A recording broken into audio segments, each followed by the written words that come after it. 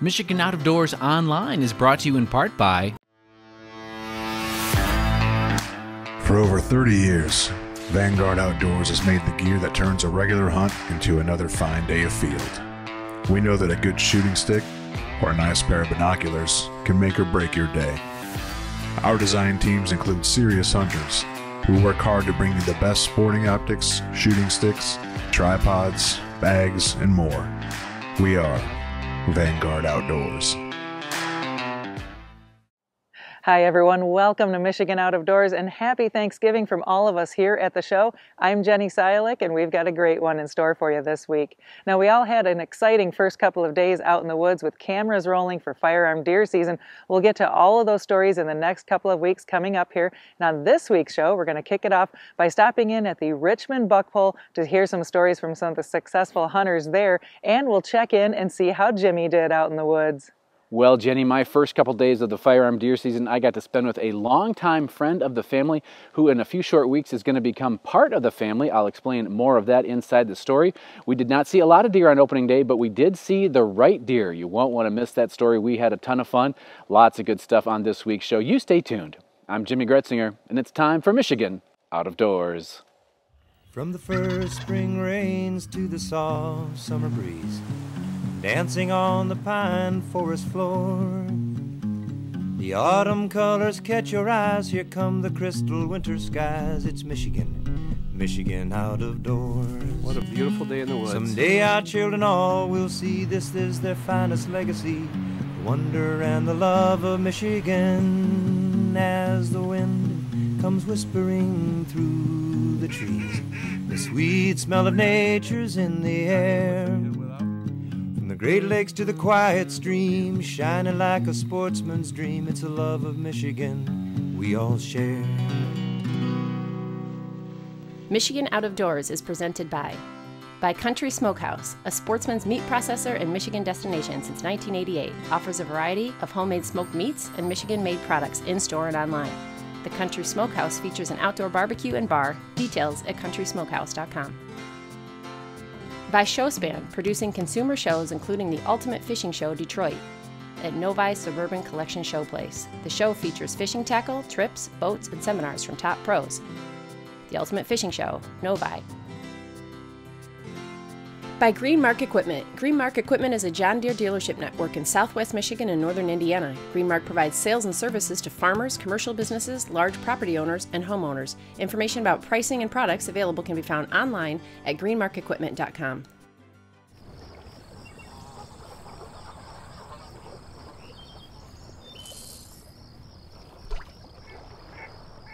This moment brought to you by DTE's Clean Vision.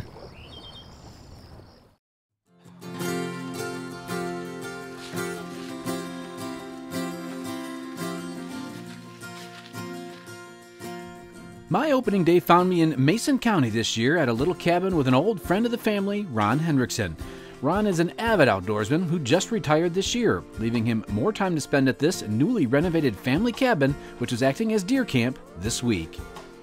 Well, my brother-in-law moved here from Florida and got into the out of doors and the peace and quiet, and he bought this little cabin here, and it was pretty primitive when we got it, and my sister and my wife made it into more of a she-shack. We kind of kid with the girls, but they did a really good job. And Drew has got a different love for something now. He just loves being out here and hunting. He's learning you don't have to shoot a deer to be successful. He's shot a really nice big dry doe this year during the special doe season. Very patient during the rest of the bow season and passed up a lot of deer waiting for the big buck, but that's kind of how it started. And Drew, in the last 5 years, went from being my brother-in-law to probably the best friend I've ever had in my life. After arriving at camp, Ron showed me around the property a bit. freshened up a few scrapes, showed me the blind we would be hunting in, and we didn't have a big deer camp tonight. It was just the two of us. Ron is also the father of Missy, the girl I have been dating now for over a year and a half, who has now been my fiancée for over 2 months. So to get to know my soon-to-be father-in-law over a fire at deer camp, well, it was pretty special. This one here is an albino that we shot out in the state park. And I had the whole rug made. It was had white hoofs, and it was as white as you could get. Got it the second day of gun season. And of course my dad again, and they're just, here's me shooting an archery tournament.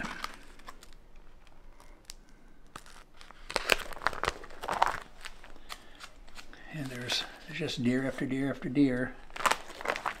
This here was my dad's hunting license when he got drafted into the war. And he didn't get to fill it, but at that time, back in 1940 something, there was only 4 deer shot in the state of Michigan with bow and arrow. 4? Mm-hmm.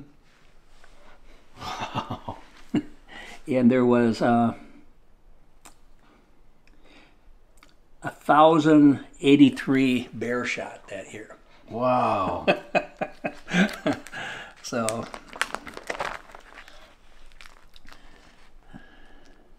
just here's one of my tree blinds out at Gary Swanson's, and this is where we used to have to pull it up a hill. It was about a quarter mile downhill and about 2 miles uphill. I'm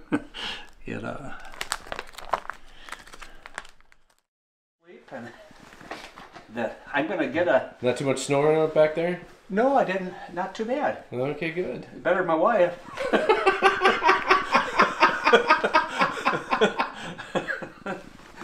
Oh, goodness. Opening morning in West Michigan, well, it was fairly warm. And as we settled in, I had Ron talk a little bit about how he got started hunting. Actually, it was my dad. Got into hunting at a very young age. Had a little recurve bow that was made in Ludington, Michigan. It was a Ivanhoe bow made by Wishniff.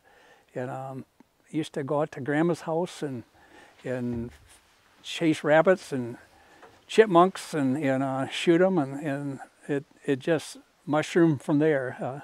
Just a great father and son experience, and then got into it with my dad, or my son, and my grandson, and they kind of got out of it a little bit, but they enjoyed it while they're in it.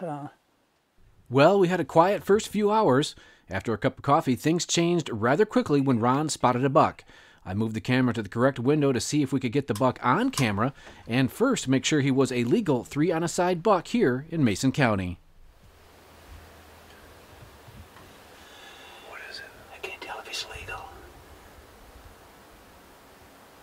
I can't tell either.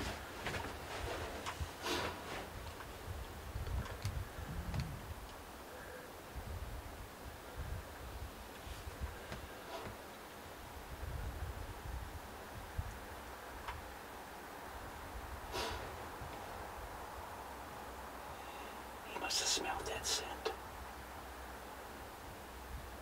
Do you want me to try to get my binoculars and look at him? Oh yeah, he's legal.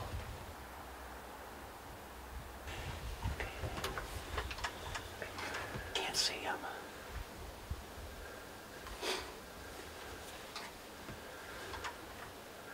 You got him. Yeah, if you get a shot. Darn.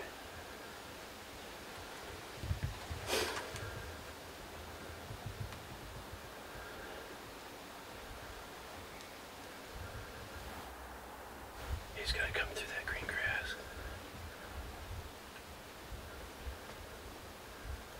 Right there. Take him.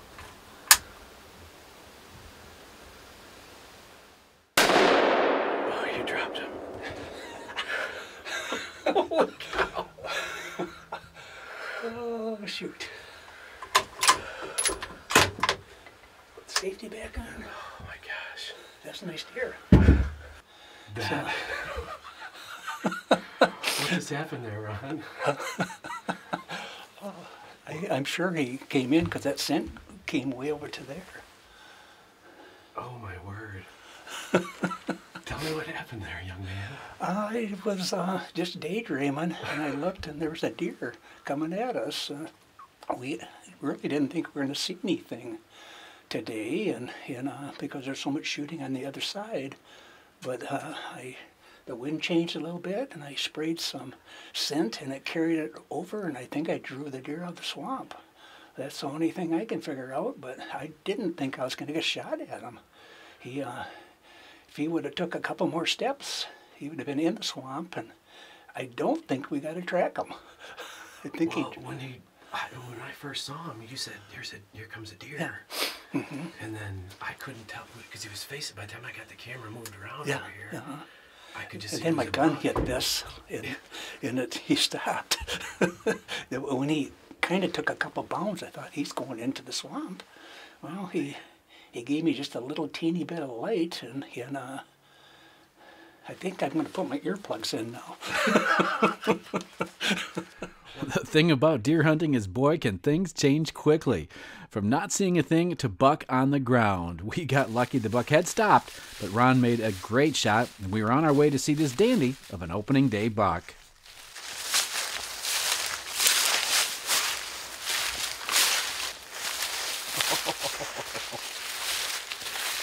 Oh, Ronnie. Not too shabby. I would say so. Look at this. 1, 2, 3, 4, 5, 6, 7, 8. And some little bumpies down there. What a beautiful buck. Yeah. One more step and we wouldn't have got a shot at him. He was close to getting away. Nice. Well, thank you, Jesus. Oh, what a nice buck. Yeah.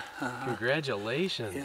I didn't know if we'd get him. There was so much shooting on the other side of the swamp, but there was a lot of shooting this morning. Yeah. So I'm happy. Oh, that's a great buck. Yeah. Yeah. For around here, we haven't been seeing a lot of decent shooters. Wow. The sunlight coming through the trees down here. Yeah. It's almost like you know what you're doing. Well, we won't tell anybody. I've shot a couple. Oh, what a beautiful buck. Yeah, that's a good one. Good shot, too. I don't even know where the bullet is. I don't see one coming out. It must be. Yeah, I know I hit him. Yeah. What a dandy buck. The morning really couldn't have gone much better. This buck gave us a great opportunity, and we had played our part as well. With the warmer weather, we opted to take the buck to one of the local processors nearby, which was a popular place this opening morning, with lots of trucks in line to drop off their deer. So once we had taken care of that, we got back to camp. I grabbed a gun and the camera, and we got back in the stand for the evening hunt. Okay, so a little update here on opening day. It's about 3 o'clock. We're back in the stand where Ron shot his nice buck this morning. We only ended up seeing the one deer, but it was the right deer, and that's the important thing. So now we're going to hunt this evening, and then probably a little bit tomorrow as well. Ron's tagged out. He shot a nice buck with his bow earlier. I still have 2 tags left, but I already have 1 deer in the freezer from earlier this year. I'd like to put at least 1 more in, but so we'll be looking for something pretty big here. If something steps out that's big, we're hoping to get some deer on camera, and it's a beautiful night. Still quite warm for November the 15th, but we're going to see what we can see. I think we're most excited for the dinner that's going to be coming out to us, not to the blind, but to the cabin later tonight. The famous tater tot casserole, which I've heard a lot about. So we'll see. So we got high hopes for that. We'll see what we can see, but it's a beautiful night to be in the stand. It's November 15th. What a better place to be than in the woods. We did see a few deer right at dark, but nothing we could get a shot at.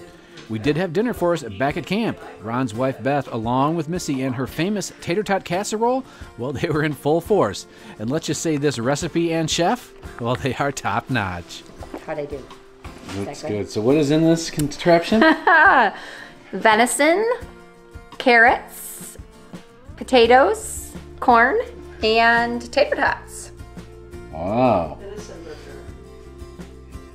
Every opening day is special, and as families grow and change and traditions come and go, one thing remains. Whether small or large, home or camper, tent or cabin, Deer Camp is a magical place here in Michigan's Out of Doors.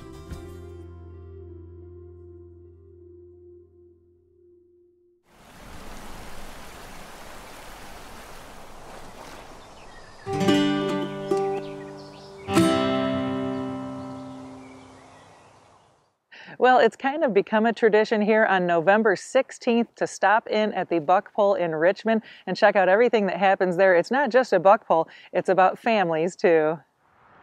Lots of families were on hand here at the auto dealership in Richmond. This buck pull event is into its second decade now. Well, we're back for the buck pull. Opening day, we started yesterday. Today's the second day where the grand prize is going to be given away. So we're really excited. A lot of big deer were here yesterday, so we're excited to see what's coming in tonight. And then on top of it, we just got our whole family fair going on here.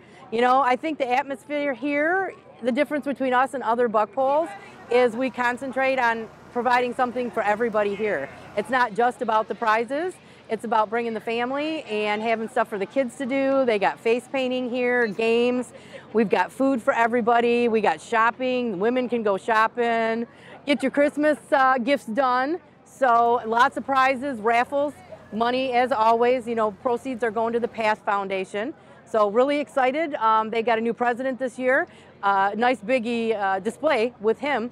So it's nice to have them here so people can be educated a little bit more about what that whole foundation is about, why we do that, why we donate everything to that. So Lake St. Clair Walleye Club's here. They're doing their charity raffles as well. It's great to see the community coming together to celebrate our deer hunting heritage. With the warmer weather, there weren't quite as many bucks hanging on the pole this year, but some great ones were here. 24 last night. I think we got about 9 or 10 registered already today. A lot of unique bucks. Leader right now, over 169. We thought that was a pretty decent score for a Michigan buck. Nice buck. A lot of wide bucks. A lot of big 8s, a couple 12s. Nothing too out of the ordinary. That's about all we've seen is just a bunch of bucks. 13-year-old Owen Deach brought his great 6-point buck here and ended up winning tonight's youth division. So I was looking around as soon as I could see for deer, and I was sitting in a tree stand, and I looked behind me on like different property, and he was about 500 yards away just running towards me. And he got about right under me until he stopped running, and that's like when the first shot of the morning went off. So I thought he would run away, but he didn't, and he was like 10 yards in front of me then. He saw me reach for my gun and he ran. He stopped about 20 yards away and I shot him. Wow, were you sitting in a blind or where were you? A tree stand. Oh wow, all by yourself? Yep, second time. How old are you? 13. Oh my gosh, that's awesome, congratulations. Thank you. Next up was Scott Prusik with his 8-point he tagged on opening morning. I shot this 8-point yesterday morning, about 7 minutes into hunting time. At about 6:50, we saw what we thought were 2 does in our food plot. Well, one of them, as soon as the light came up, I noticed it was actually a spike. And then he started to get really, really nervous. And then this guy stepped out between the spike and me. And I didn't wait long enough. I just saw that the rack was outside and he had 4 points, so I pulled the trigger, and my hunting season was over pretty darn quick yesterday. We took this young man out tonight. We saw 2 6-points, but he couldn't get a shot. And then she's been going with us a lot, but she's going to start hunting herself next season. So, but she's ready for it though. She's ready. Ann Palig was here tonight representing the ladies with her biggest buck yet. Well, I missed a 6-pointer. Well, I didn't shoot at it. I kind of didn't have a shot. So my husband was in the blind with me, and he's like, shoot that one, and he was getting a little antsy, and I'm like, I can't because I don't have a shot. This is my first year actually with a gun. What? So yeah. This is your first year with a gun? Yeah, with the gun. I got one with the crossbow, but not with the gun. This is my first one. So, and he just bought me a gun for my birthday. So that's what I used. What did you use? What gun? It's a 350. Okay. Yeah, I shot his 450 before, not add anything, but it kicks so much. You like the 350? Yeah, so it doesn't kick as much. So did you know this buck was around? Not really. On our camera, I think we had a different one. We thought this might have been him, but he snuck out. After I didn't take my shot at the 6 point, we watched in the field, and there was a lot of spikes, and one was chasing a doe, and then 2 other ones came out, and we were like, oh boy, and then all of a sudden another doe came out, and she stood in the middle of the field, and then he popped right out. And my husband goes, buck. And I go, okay. So got situated and took a shot. Dropped him right there. So I think it was 130 yards, he said. Wow, nice word. Matt Lovelace and his daughter Lauren were here showing off his opening day 9-point. Well, I shot him yesterday at around 3 o'clock. I was actually walking out to my stand, and I come around the corner, and he was probably 120 yards away from me, had his butt facing me. Yeah, I tried my can call, tried to stop him, and my can call didn't work. And he went about 200 yards across the field and went into a thicket. So I'm like, well, I better go after this deer. So I went around, backtracked. There's a row of trees separating the 2 fields. So I went about 200 yards and got about 70, 80 yards from when I seen him go in. And I was on the ground, about a half hour went by. He wasn't coming out. And then 3 does came out. One had a broken leg. And I was actually going to shoot her. And I was about a minute away from shooting her. And I actually had my scope on her. I seen her looking towards the thicket, and there he was, just standing there. Perfect broadside, 120 yards away. Shot him. He mule kicked, and I watched him run about 80 yards, and he fell over. Yeah, it's pretty exciting. I got lucky. Next up was Jake Wilder, who drove all the way down from Gagetown to be a part of the buck pull with his busted up buck. Yeah, we've watched Michigan Outdoors for years and seen you guys here, so last few years we've been coming down. I shot him about 7:45 yesterday morning. Really? Yeah, he was. Oh, well, we were sitting there, me and stepson were in my blind. My dad was sitting down from me a little ways, and he texted me, he said, hey, a nice one just went in the woods down from me. It was too far for me, be ready. And about 15 minutes later, he come popping out at 15 yards and lined up with the 450 on him, and he ran about 40 yards and piled up. He's been doing some fighting, or he found a car or something, but yeah, he's got brow tines busted up, broke off over on this side, broke this one off, and he'd like to find the one that picked a fight with him if he was fighting. I've got a couple a little bigger, but this one has the most character. Mike Pereno was here with his beast of a buck that ended up winning the overall buck pole prize. We've had pictures of this buck since September. The neighbors had him, lived on the neighbor's farm. We had 6 pictures of him, of the least amount of all the neighbors, and he showed up on the 14th at 1 o'clock in the morning, and he was shot on the 15th at 2:30 in the afternoon. We got in our stand at 2:35, and he was shot at 2:38. Really? With a bedded down doe, yep. He was standing there tending a doe? Yep. Okay. About 40 yards off of where the camera was where we last saw him. What'd you shoot him with? A 450. Okay. Yep. You didn't go far? About 8 yards, maybe 10, not far. So how did that feel? When you saw him, you knew immediately who he was? Yeah, I was buddy hunting with my best friend, and I grabbed his shoulder and said, he's here. And it happened so fast. 3 minutes to be exact. Oh, wow. What happened to his antler? That was my second shot. You weren't going to mention that. I was waiting for you to say something. Wait a minute. We weren't going to mention that. So tell me about this. I wanted to make sure, a buck this caliber, I wanted to make sure that it was... You almost shot his antler off? I almost shot his antler off. Oh, so the first shot did it. The first shot did it. The second shot almost did something horrible. Or knocked him out, I don't know.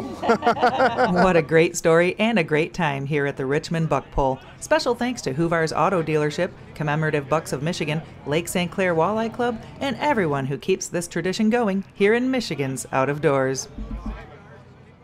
Thank you so much for joining us this week for Michigan Out of Doors. Make sure you stick around in the next couple of weeks. As promised, we'll take a look at how Jordan and I both did out in the woods for the first couple of days of firearm deer season with cameras rolling. I was in the K-Pack area over in the Thumb, and Jordan was in the central part of the Mitten near his home. You won't want to miss those stories. And good luck to everybody still holding a tag in their pocket. Good luck if you get out over the holiday weekend. Spend some time with friends and family. And from all of us here at Michigan Out of Doors Television, happy Thanksgiving. If we don't see you in the woods or on the water, hopefully we'll see you right back here next week on your PBS station. Michigan Out of Doors is presented by. Do you dream of somewhere bigger than your backyard? You can get there with Greenstone. Whether you want to hunt, fish, hike, or just watch the sunset, we're ready to help you own your place in the great outdoors. To learn more, visit greenstonefcs.com. By Alta Equipment Company, providing sales, rentals, service, and parts because uptime matters. From earth moving to landscaping and light construction, Alta offers over 50 brands across 7 Michigan locations to serve you. More information online or 844-GO-2-ALTA.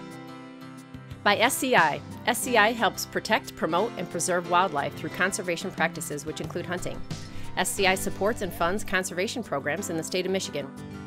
Learn more how you can get involved at a chapter near you. By Jay's Sporting Goods, with locations in Clare and Gaylord. Jay's has been serving the Michigan outdoor enthusiast since 1971, with a wide variety of outdoor products. The gear, the knowledge, the tradition of Jay's. On the web at jaysportinggoods.com. When I wander far away, a dream stays with me night and day. It's the road that leads to my home state. I am a Michigan man. Changing seasons paint the scene like rainbow trout in a hidden stream. The white-tailed deer in the tall pine trees. I am a Michigan man. I am a Michigan man. Ask where I'm from and I'll show you my hands. Lord above, I love this land. I am a Michigan man. From the Keweenaw down to St. Joe, Kalamazoo, east to Monroe, to St. Marie and back again. I am a Michigan man. I am a Michigan man. Ask where I'm from and I'll show you my hands. Lord above, I love this land.